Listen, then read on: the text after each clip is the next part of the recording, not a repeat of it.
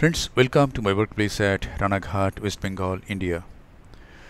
This is a cataract of grade 3 nuclear sclerosis along with mild floppy iris. Let us observe this surgery. This is the main incision with a 2.8 mm steel keratome on the posterior aspect of the limbus. Visco is used to fill up the anterior chamber and it is applied over the corneal epithelium for better visibility. This is a side port on the left side of the main incision, and one more side port is made on the right side of the main incision.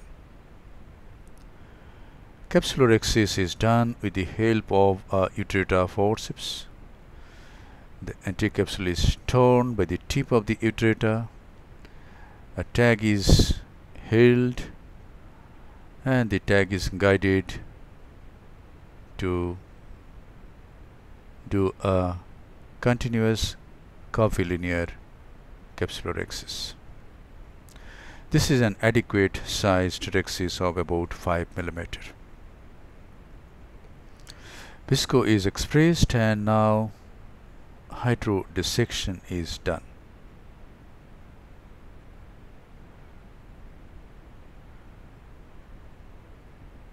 I test the iris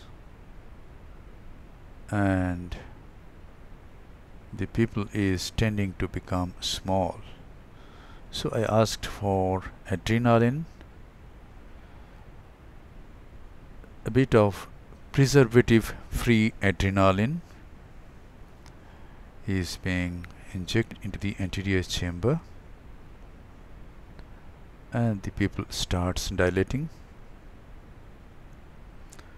Visco is again injected, and now is the time to introduce the tip of the phaco needle. The machine being used is Ocular Cataract 3. From the very beginning I am using 450 mm of mercury vacuum, 45 AFR and 60% ultrasonic energy, aspirating some superficial cortical lens matter. And now I turn the handpiece, make the bevel up, and in this case I am going to do mechanical job. Just bury the tip, come back to irrigation and use the chopper to divide the nucleus. So just bury the tip, stay there, be in irrigation and use the chopper to slice the nucleus. So this is mechanical chop.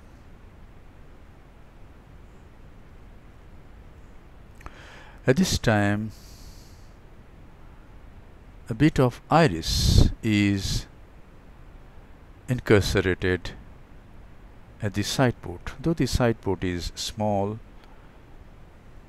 it has come and it is trying to peep through the side port. This is because the iris is a bit of floppy in this case. So in such cases what we do is we first remove the handpiece and then remove the chopper. Otherwise we can cause some injury to the iris at the side port. If we remove the handpiece first, the iris will fall back and then we can easily remove the chopper. Now cortical cleanup is being done with the help of this bimanual irrigation aspiration.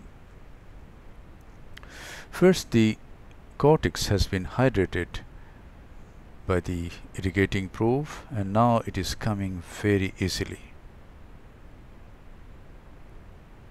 And in this case I am trying to remove all the cortex being there and it is done.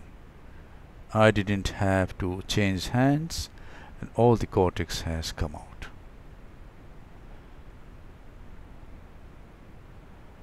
And now an intraocular lens is being implanted. I am using a C cartridge and a hydrophilic lens, so I need not enlarge the main wound. Here goes the lens. Both the haptics are in the capsular bag now. The haptics have taken shelter at the equatorial region of the capsular bag. We can see that the optic is overlapped all around by a rim of anterior capsule. So the size of the rhexis is about 5 mm. And now the side ports are closed by hydrating corneal stroma all around.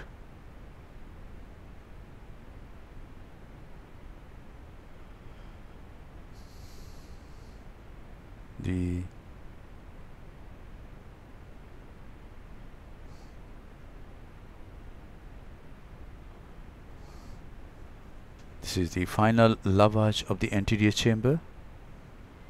The anterior chamber is formed very nicely. Integrity of all the wounds are checked. There should not be any leakage from any wound. And then few drops of moxie is applied and the case is concluded. Thank you very much for your attention. So whenever you find a case with mild floppy iris, and if you see that the iris has got incarcerated in the side port, always remove the handpiece first, let the iris fall back, and then remove the chopper. Be a great surgeon and serve your patients with love, respect, empathy, and great surgical competence.